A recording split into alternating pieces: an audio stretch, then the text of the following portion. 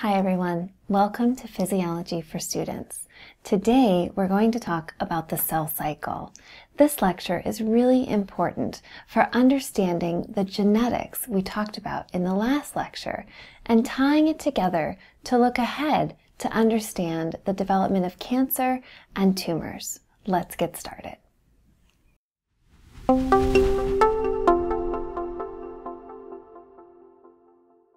In this lecture about the cell cycle, we will talk about the phases of the cell cycle. Within that, we'll discuss the process of DNA replication or DNA synthesis. We will then also talk about the phases of mitosis or cell division. We'll put it all together to look at the regulation of the cell cycle and how that applies to aging and cancer research. Every cell has a life cycle that includes growth, reproduction, and gap or pause phases where they leave the cell cycle. Cell types within the body really vary in terms of the timing of the cell cycle and how often they divide and change. For example, if we look at the layers of the skin pictured here, the bottom layers of the skin are the germinating layers of the skin, and they're constantly dividing or undergoing phases of the cell cycle to reproduce. And that's because those skin layers are very active and they're giving rise to the layers above. So this is within the epidermis, really actively dividing cells. Other cell types, however, don't have this type of active cell cycle. Once they're in the adult phase or they've differentiated or specialized, there's many cells in the body that exit the cell cycle and no longer divide or reproduce. Think about skeletal muscle, for example. Most skeletal muscle cells do not actively divide or reproduce. So if you look like a bodybuilder, it's not because you're getting more skeletal muscle. It's because you're simply adding the size to skeletal muscle, adding proteins and components of the cells that are already present. So it's not as if those cells are no longer active. It's just that their activity is focused differently and no longer on producing new cells. So think about how all the cells vary within the body. Their cell cycles are just as variable. When we define growth of a cell is technically increase in size. And that's done by adding components of the cell, different organelles, different proteins, parts of the cytoplasm. That is cell growth. And there are growth phases within the cell cycle. When we talk about differentiation, that is specialization of a cell, and it relates to the specific gene expression we talked about in the previous lecture. Some portions of that cell's genome will be repressed and others will be expressed so that that cell has specialized structure and function for the job that it does within the body. Many different cell types in the body and a range of gene expression happening for those cells to become specialized in their function. You have probably heard of mitosis. Mitosis is also termed cell division. Technically, mitosis is the division just of the nucleus, and we'll talk about those phases very soon. More broadly, cell reproduction happens through the process of mitosis. So mitosis is when you start with a parent cell that has replicated DNA. We'll talk about that synthesis phase of DNA replication also. And at the end of mitosis, you end up with a cell that has identical nuclei. And then that cell will split into two identical daughter cells from the original parent cell. So it is through mitosis that the chromosomes are split and sorted to opposite ends of the cell so that you can have two identical daughter cells with equal and identical nuclei and the same set of genes within each. So essentially, this is the cell making copies of itself, identical copies. The process of mitosis, to prepare for it, starts with DNA synthesis. And then there are 4 phases of mitosis, which we abbreviate into PMAT or PMAT: prophase, metaphase, anaphase, and telophase. I'll show you those in detail. And then it ends with dividing that cell through the process of cytokinesis, or dynamic cell, which is splitting the cell into 2 identical daughter cells. So I've shown you some of the brief stages. Let's look at an overview of the cell cycle and see what this looks like in terms of putting all of these together. So we have various growth phases, which are gap phases in the cell cycle. We have a gap 1 or a G1. Then we have a synthesis phase where the DNA is replicated, and that's referred to as the S phase. Then we have another gap phase, or a G2. You put together the G1, the S, and the G2 phases, and these are known as interphase, which is the phases in between mitosis, or interphase. Then we have mitosis.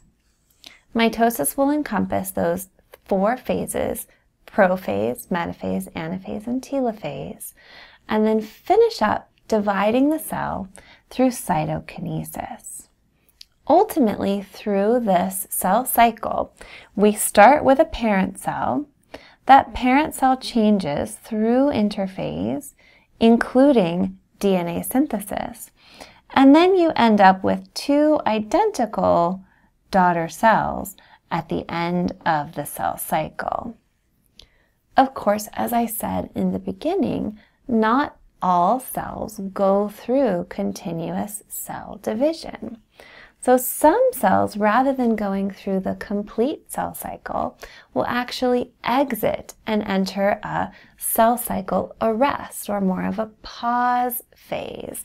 This is called a G0, where cells are not actively dividing. So cells can exit the cell cycle, pause, do their normal adult thing, and not have any division. Or maybe they pause for a period of time, then re-enter and go through dividing phases based on different signals around them. At the end of this lecture, we'll talk about some of those signals. So let's get into more detail about the phases of the cell cycle. So you might have noticed in that cell cycle diagram that the majority of the cell cycle is actually interphase. And interphase includes the G1, the S, and the G2 phase. G1 is a period of cell growth. This is when the cell is increasing in size, adding cytoplasm components, and it's the first gap phase. S is the synthesis phase. In the synthesis phase, the DNA is replicated. And then G2 is the final growth phase before mitosis. All 3 of these phases make up 95% of the time of the cell's life cycle. So I think of this as the time in our lives before our reproductive cycles, right? So I think of all those wonderful times of childhood growth and adolescence and fun times and all of those great times before we decided to get married and have kids and reproduce ourselves, right?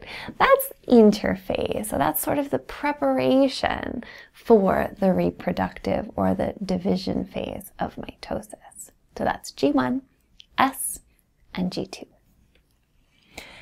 Depending on the cell type, this could be hours for the interphase, it could be days, it could even be years, Or remember, if the cell stays in a G0 or cell cycle arrest, it may never complete the cycle and divide. It may always be in these gap phases. So, more detail on the synthesis phase. And this is a little bit similar to what we learned about in the previous lecture when we talked about DNA transcription. So when we talked about DNA transcription, we were talking about adding RNA nucleotides to create mRNA. In this case, we're adding DNA nucleotides to copy the DNA. And you'll see, just like transcription, you have to open up the DNA and use various enzymes to make copies of the genetic code. Except in this case, unlike transcription, you're actually adding the base pairs in the DNA frame. So, synthesis phase, or the S phase, is DNA replication. This has to happen before mitosis. You have a set of chromosomes.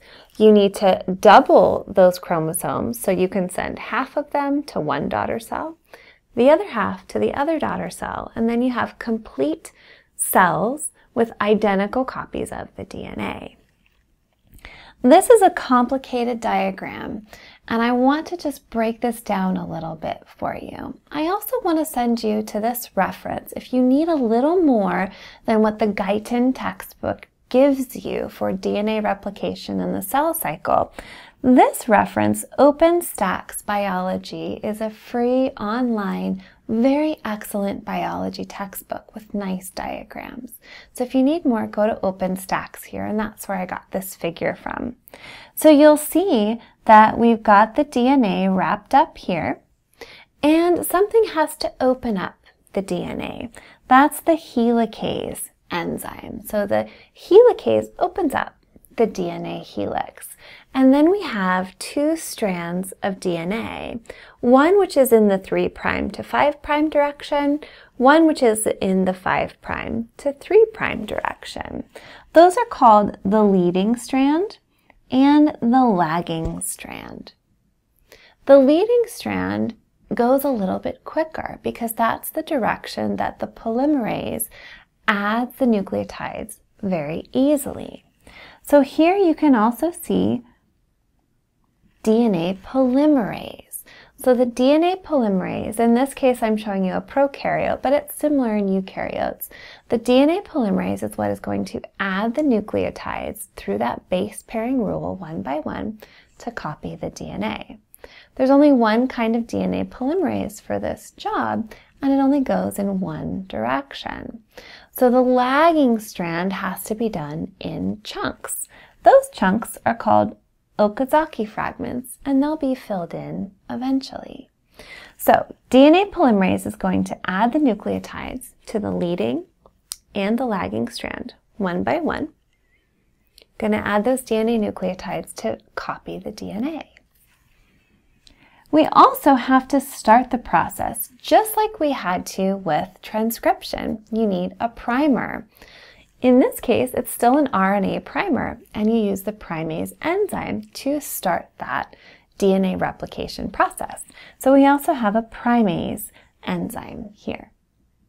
And then we have a DNA ligase at the very end that's going to zip the DNA back shut, ligate it together. At the very end of DNA replication, you will have two identical copies of the DNA. These are the steps of DNA replication. We start with initiation. Initiation is unwinding and priming the DNA strands. The unwinding is done by the helicase enzyme. That's opening up the helix of DNA. The priming is done by the primase enzyme, and that's adding RNA nucleotides to start the process. The next phase is elongation, and that's using the DNA polymerase to add DNA nucleotides one by one to the separated strands. Did you notice how when you make new DNA, one of the strands So if we're looking at the leading strand, one of the strands is the old DNA that was there before. The other strand that's going to wrap up with it is the new DNA. Same with the lagging strand. So you always have a portion that was previously there in the cell and a portion that is newly added. So we're going to add nucleotides to both the leading and the lagging strand using the base pairing rules of DNA. And then, after all of it is copied, and remember, this is very different than transcription because transcription is a single gene or a set of genes. This is the entire genome. This is all of the DNA being replicated. So it's happening in different portions of the chromosomes, and eventually they'll all come together as replicated chromosomes. After all of this is done, then it's termination.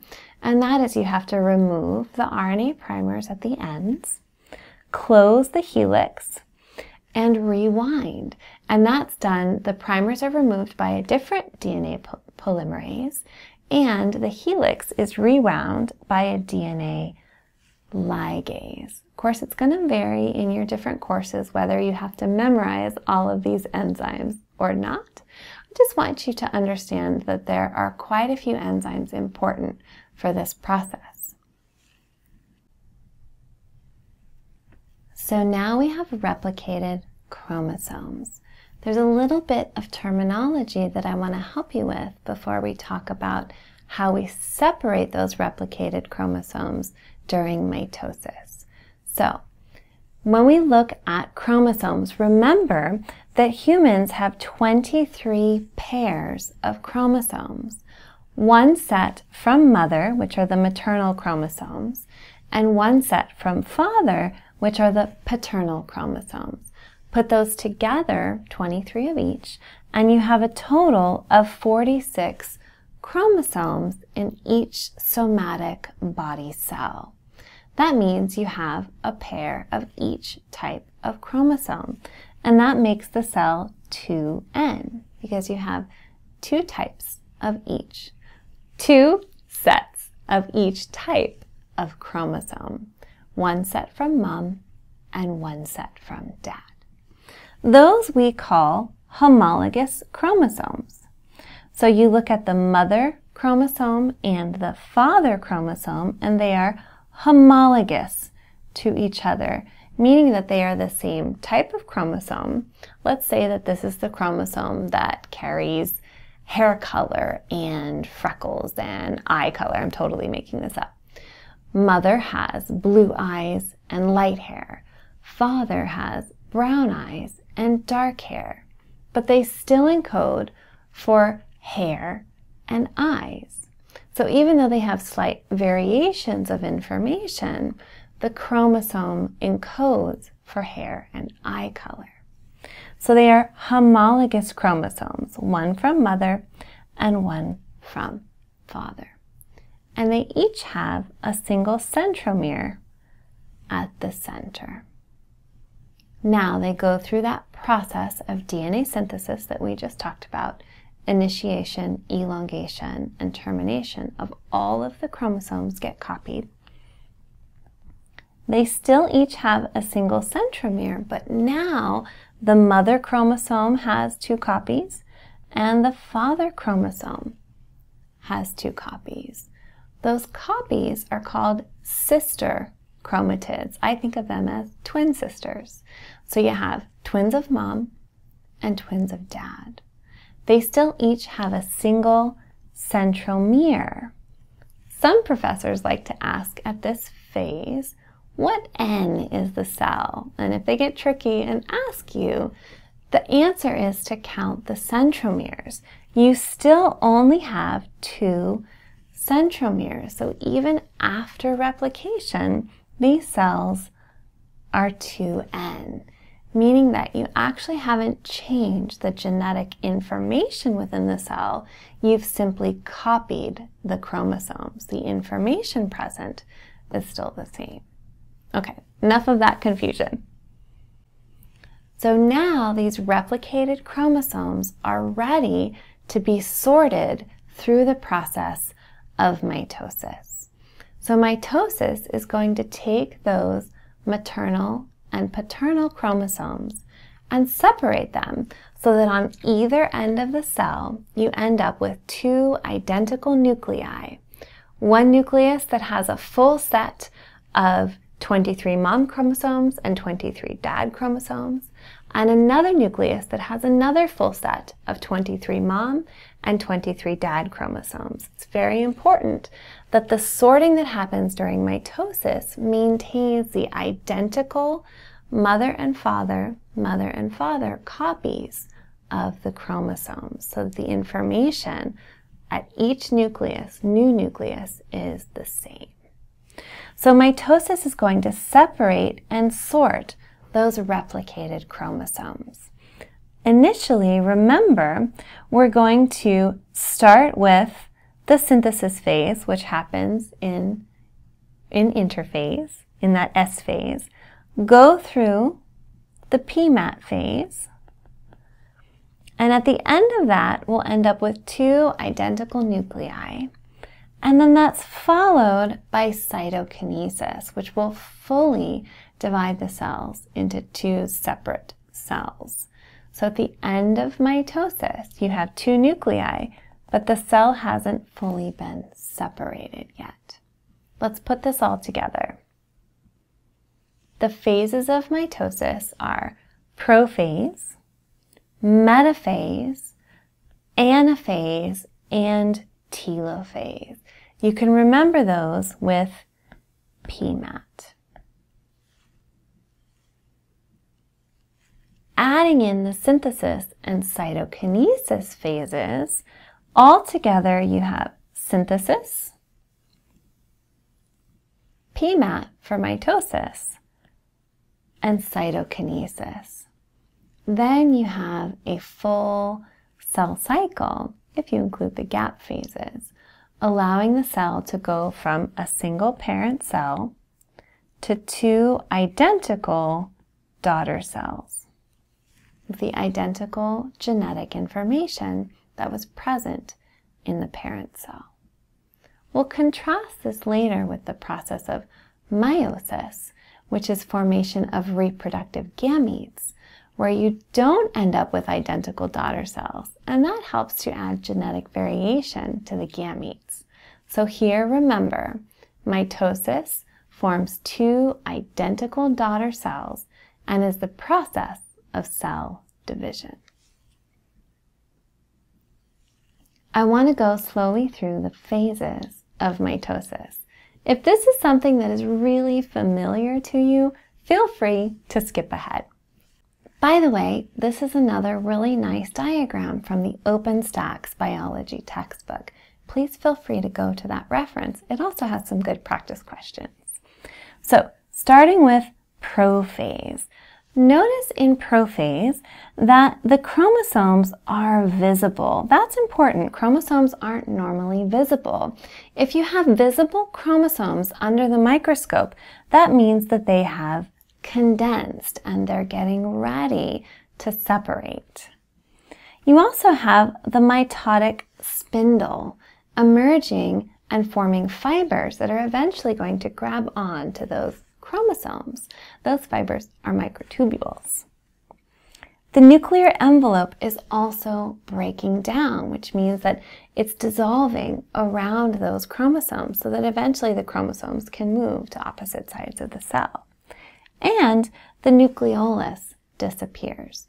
This is all the P phase, or prophase. Some like to separate prophase from prometaphase, which happens just before metaphase. And that is a little bit later in the prophase stage, where you see the appearance of kinetochores.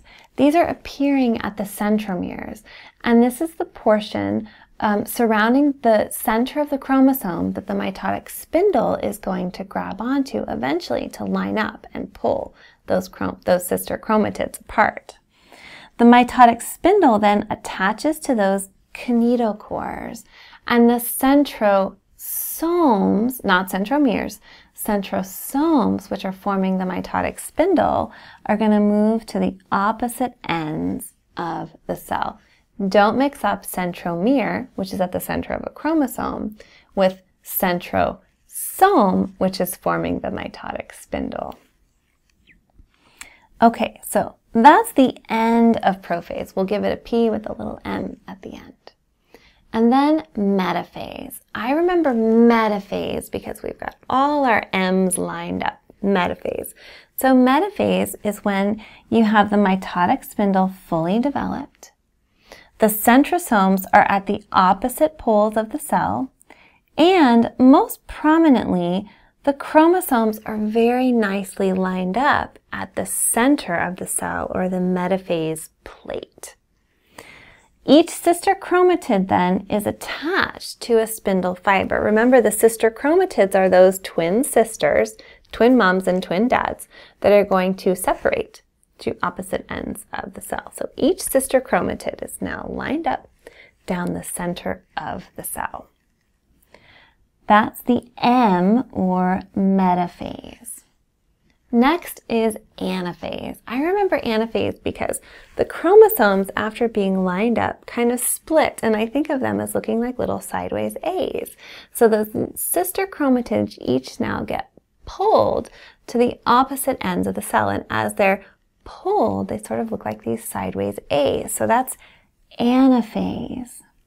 So the sister chromatids are now going to be pulled to the opposite ends of the cell.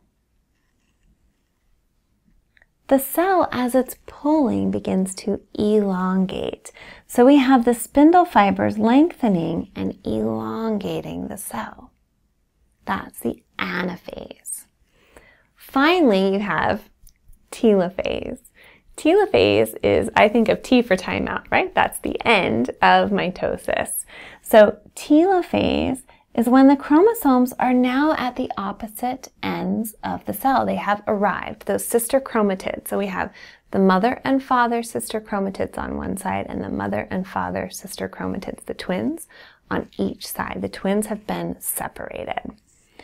That then you can see begins to reform the nuclear envelope. So those individual separated identical nuclei are now forming a nuclear envelope around them.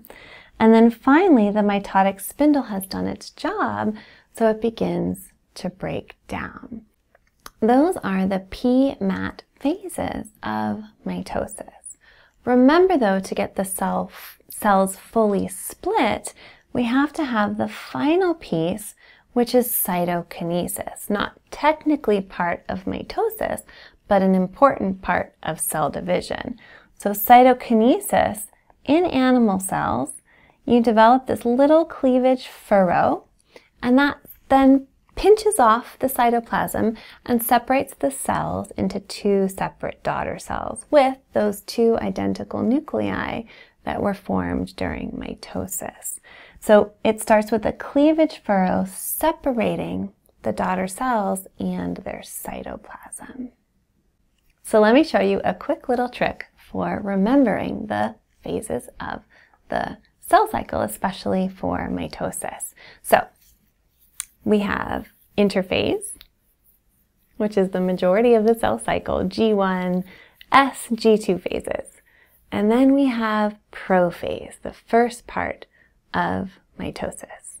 Then metaphase, everything's lined up. Anaphase, sister chromatids separate. Telophase, the nuclei reform.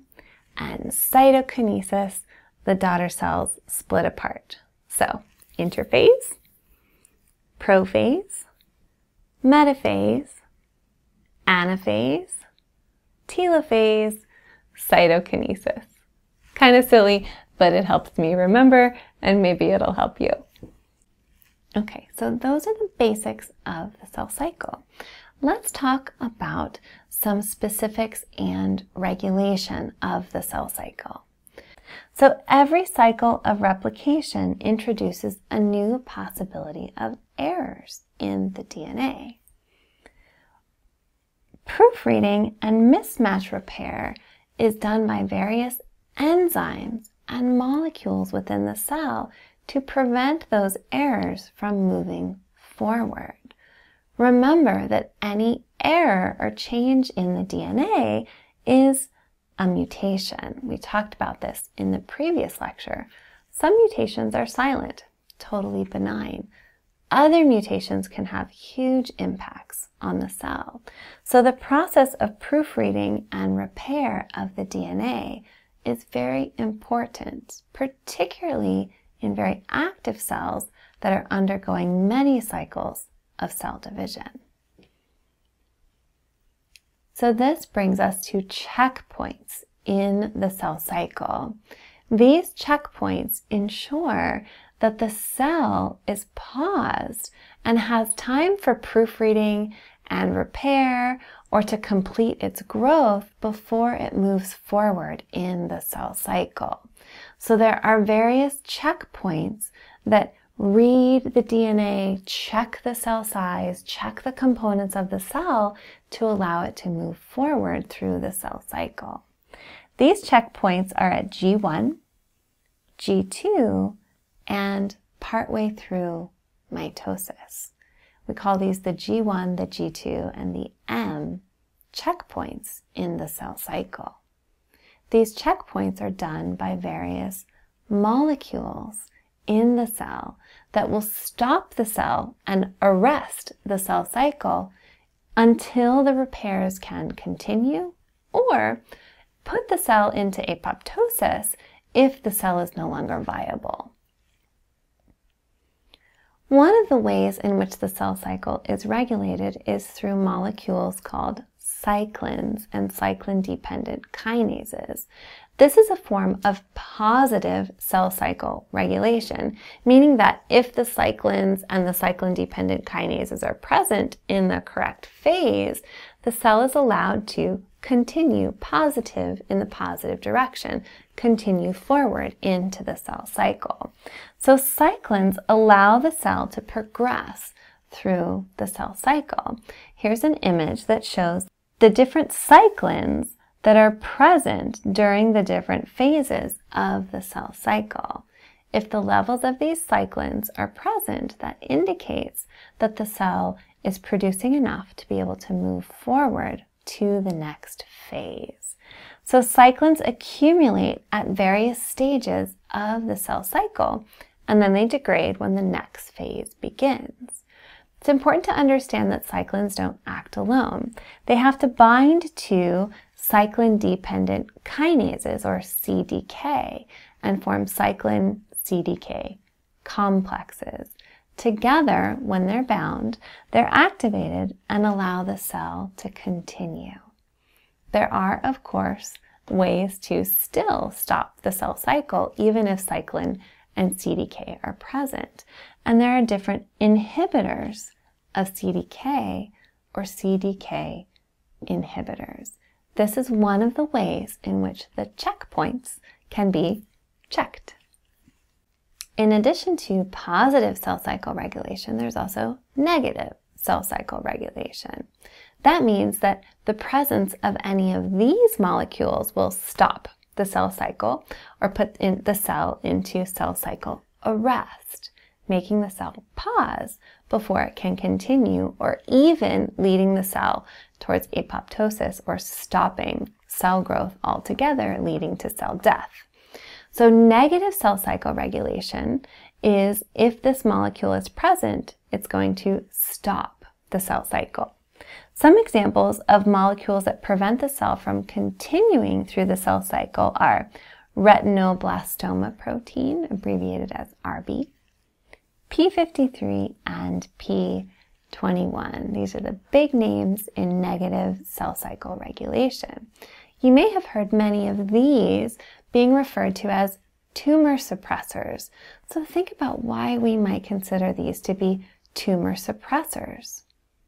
Well, if they stop cells from actively dividing, they can also stop cancer cells from actively dividing and creating more tumor cells. So they can suppress growth, not just of normal cells, but also of cancer cells. And if these genes are mutated, they can often lead to tumor formation. In fact, that's how these genes are often discovered is that they're found to be mutated or dysregulated in tumor formation. While we're talking about regulation, I want to give you a couple of other ways in which the cell cycle is regulated. So growth of the cell is regulated by a group of molecules called growth factors. Many different types of growth factors, important both for development but also for growth and change in adult cells. In addition, cells should listen to the signals around them. Often when cells come into contact with a surface, another tissue, or another group of cells, that also signals to the cell that it should stop growing and stay in place. There are also autocrine and paracrine signals that can regulate the growth of a cell. What's important about understanding growth factors, listening to the signals around them, is to understand when we talk about cancer. Cancerous cells often evade these normal mechanisms of growth regulation, meaning that they don't listen to the cells around them, and they may continue to grow and invade into other tissues where they shouldn't be. There's another famous regulation of cell reproduction through telomeres. I was lucky enough years ago when I was at UCSF to overlap at the same time as Elizabeth Blackburn, who got the Nobel Prize for discovering telomeres and their importance in cell regulation. So telomeres are sequences of DNA that are found at the ends of chromosomes, like little caps of extra DNA sequence at the end of the chromosome. What's interesting about these telomeres is that every cell cycle that the cell goes through, every cell division, a little bit of telomere gets removed. So you can age a cell by the length of its telomeres. The shorter the telomeres, the older the cell. That's what you're seeing here in this diagram. So here they're showing you what they have is that they've taken a little piece of the end of the chromosome and they've made it red. So here when the cell goes through its first division, the telomere is still fairly long. The next division loses a little bit, the next division a little bit more, etc., etc. And eventually, when you lose the telomere altogether, then that cell is starting to degrade the coding DNA and is now senescent or aging, and that's going to start breaking down the DNA within those cells and leading those cells to cell death. So this, in some cells, is stopped by telomerase, or the enzyme that can replace these telomeres and make the cells continue to have long telomeres even as they continue to divide. But the interesting thing to note is that not all cells, in fact, most body cells don't have very active telomerase, or this enzyme. Cells that are rapidly dividing, we talked about skin cells in the beginning, have more telomerase activity to support that division. Cells that are not rapidly dividing often have less telomerase activity. Interesting, cancer cells often evade this telomere shortening, so they have more active telomerase, allowing them to continue to go through multiple cycles of cell division without being sent to the apoptosis phase or the cell death phase. They just continue to divide and have this excessive lifespan. Sounds like the fountain of youth, right? Could be. Elizabeth Blackburn got the Nobel Prize, and I encourage you to look her up for all of her fascinating research on this topic. So we've touched a little bit on aging with the telomeres. We've also touched a little bit on cancer. Next week, I'm going to add a little bit to this topic by doing a separate lecture on cancer and cancer cell properties. There's not a lot in the Guyton textbook, but I think it's a really important topic that I want you guys to know more about. So stay tuned for that next week. Briefly, I want to show you a few things about cancer. So the definition of cancer is uncontrolled cell growth. In other words, uncontrolled cell cycles for various reasons. So a cancer cell has some cell cycle dysfunction, meaning that it continues to divide and it's not listening to these normal regulatory mechanisms of the cell cycle for some reason. Then we have two sort of main ways that we look at genes that can lead to cancer. The first type is called a proto-oncogene. Onco is the prefix for cancer. Proto-oncogenes are genes that can cause an increase in cell cycle activity. So if they're mutated, they become oncogenes, meaning that they lead to too much cell cycle activity. Tumor suppressors inhibit cell cycle activity, like P53. If they're mutated, they're no longer inhibiting the cell cycle, and the cell cycle can go on without its normal checks and balances. We'll talk more about this in the cancer lecture next week. All right, that's it for the cell cycle. I hope this was helpful. Please feel free to add any comments down into the comments below.